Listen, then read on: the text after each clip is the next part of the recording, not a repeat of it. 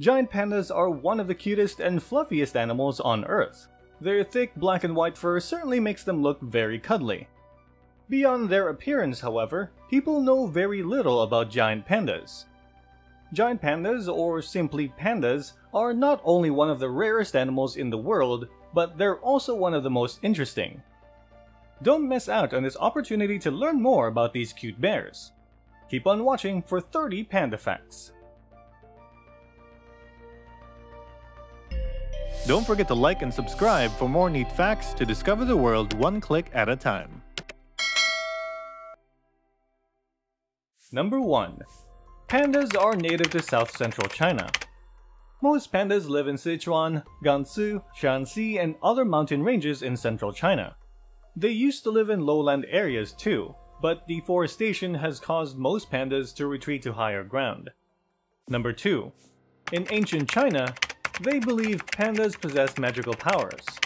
This was during the Han Dynasty in 206 BC to 24 AD.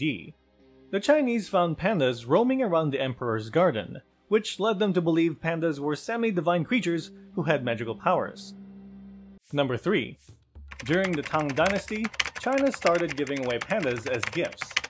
Have you heard of the panda diplomacy? This is what people called China's practice of gifting pandas to other countries as a symbol of friendship and peace. The panda diplomacy dates back to the 6th century. Empress Wu Zetian of the Tang Dynasty would often send pandas as diplomatic gifts to Emperor Tenmu of Japan. By the 1970s, China was also gifting pandas to American and Japanese zoos. Number 4. China would also loan pandas to other countries. After China started giving pandas to American and Japanese zoos, several other countries started asking for pandas. In 1984, however, China decided it would stop sending free pandas as gifts. However, this doesn't mean China stopped exporting pandas. They began lending pandas to other countries for a rate of $1 million a year, and a country could only rent these pandas for a maximum of 10 years. Number 5. Any newborn pandas that were born during the loan are still China's property. Sometimes, loan pandas give birth while their contracts are ongoing. According to the terms that both China and the country agree on, the country loaning the panda must return the cub to China as well. Number 6. Aside from the Chinese dragon, the giant panda is also China's national symbol. Throughout history, the giant panda has been one of China's most defining symbols. Aside from being used as diplomacy gifts, pandas appeared in some of China's earliest writings. In fact, the Chinese language has 20 different names to refer to the panda. Some examples include spotted bear, bear cat, giant bear cat, and bamboo bear. Number 7. In the bears versus raccoons debate, scientists have concluded that pandas are in fact bears. People often compare pandas with bears and raccoons because of their similar appearances and behavior. For a long time, scientists debated between classifying pandas as bears or as raccoons. In 1970, a study finally gave everybody answers. It was found that a panda's cellular molecules were closer to a bear's. Since then, pandas have been classified under the Ursidae family. Number 8. There are 2 subspecies of giant pandas. There are some distinct characteristics that set these subspecies apart from the giant panda. They have different fur patterns, smaller organs, and lower reproduction rates. These 2 subspecies are the Sichuan and Xinling pandas. Between the two, however, only the Xinling pandas are officially considered as subspecies of the giant panda. In fact, this classification is still relatively new. While the Xinling pandas were first discovered in the 1960s, it was only recognized as a subspecies in 2005. Number 9. A newly born panda is about as big as a stick of butter. As an adult, a giant panda will measure around 1.2 meters to 1.9 meters with a weight of 70 kilograms to 100 kilograms. However, a baby panda will usually measure around 900 times smaller than its mother. Despite being called giant pandas, these fluffy creatures actually start off as small as a stick of butter, with an average size of 5 ounces. This means they only weigh around 36 grams to 210 grams as a baby. Number 10. Baby pandas are born pink.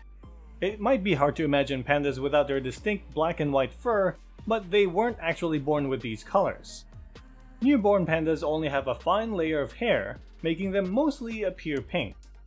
After 3 weeks, however, their fur starts to grow and the distinct black and white pattern can finally be seen. Number 11. An adult chinling panda is light brown and white. Panda subspecies of course have different fur colors. For the chinling panda, their fur patterns are light brown and white. Aside from their fur color, they also have smaller skulls and bigger molars than giant pandas. This subspecies lives in the Chinling Mountains, which have heights up to 3,000 meters. Number 12. Scientists are uncertain why giant pandas have black and white fur. Despite extensive research, scientists still don't fully know why pandas have their distinct fur patterns. However, they hypothesize that pandas most likely have black and white fur to help them camouflage against snow and rocks. Number 13. Aside from having fluffy fur, pandas also have thick skin. With how fluffy pandas are, it's pretty obvious that they have a thick, woolly coat to keep them warm. What most people don't know, however, is that they have thick skin too. A panda's skin ranges from 5mm to 10mm thick. That's around twice the thickness of human skin. Number 14. Pandas have a digestive system similar to carnivores. This adorable creature might be an herbivore, but their stomach is actually built like a carnivore's. Just like carnivores, pandas have shorter guts. This allows them to break down the nutrients from their food much more efficiently. Since bamboo makes up to 99% of a panda's diet, pandas don't get as many nutrients as other animals do from their varied diets. With a shorter gut at least, pandas can get by with enough nutrients to sustain themselves. Number 15. Pandas have favorite types of bamboo. Just like how we have our favorite foods, pandas have their favorite types of bamboo too. Out of thousands of bamboo species, pandas especially like black bamboo, water bamboo, and arrow bamboo. Number 16. In captivity, pandas develop an omnivorous diet. Of course, a captive panda's diet greatly differs from a wild panda's. To supply them with a balanced diet, zoos and sanctuaries will serve pandas with a mixed diet of eggs, fish, and produce. Number 17. The Beijing Zoo currently houses giant pandas. China's oldest zoo, which was founded in 1906 during the Tang Dynasty, is where most pandas are held in captivity. The Beijing Zoo takes care of several giant pandas and red pandas. Aside from these pandas, this public park also houses other endangered animals such as South China tigers, snow leopards, and golden snub-nosed monkeys. Number 18. In the wild, most pandas only live up to 20 years. This is a little shorter than pandas in captivity. The average lifespan of a panda in captivity is around 30 years, and this is likely because captive pandas have a much more balanced diet than wild pandas. Number 19. Female pandas only have 24 to 72 hours to mate. Most animals can mate for months. Female pandas, however, have a limited heat period of 24 to 72 hours. Plus, female pandas only go into heat every 2 years, and they give birth to 1 cub per pregnancy. Number 20. Female pandas can mate with several partners. Since the heat period of female pandas is both short and seldom, male pandas often become extremely competitive. They only get a chance to mate with a female panda every 2 years after all. Luckily, pandas are not monogamous, so a female panda can have several male partners. Number 21.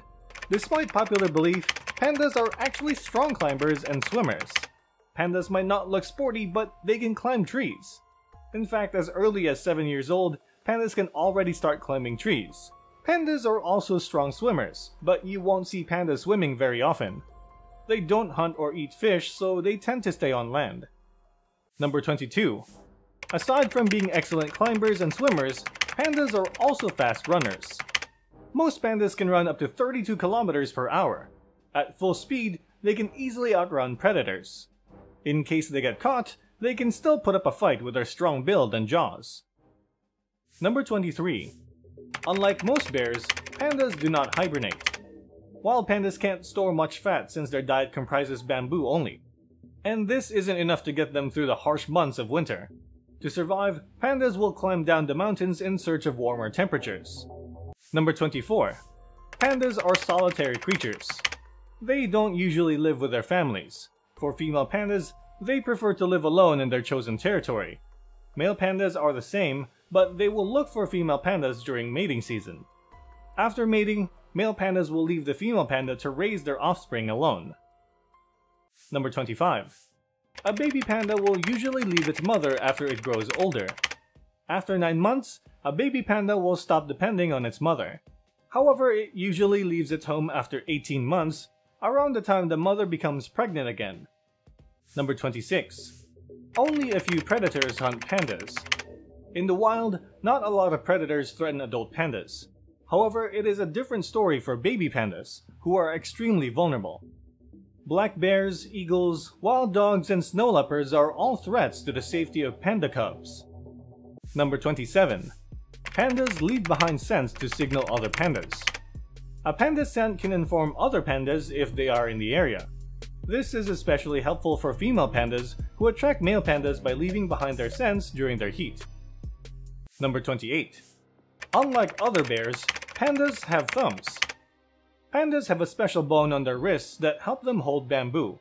They aren't as opposable as human thumbs, but their thumbs certainly get the job done by helping them grab onto their favorite bamboo. Number 29.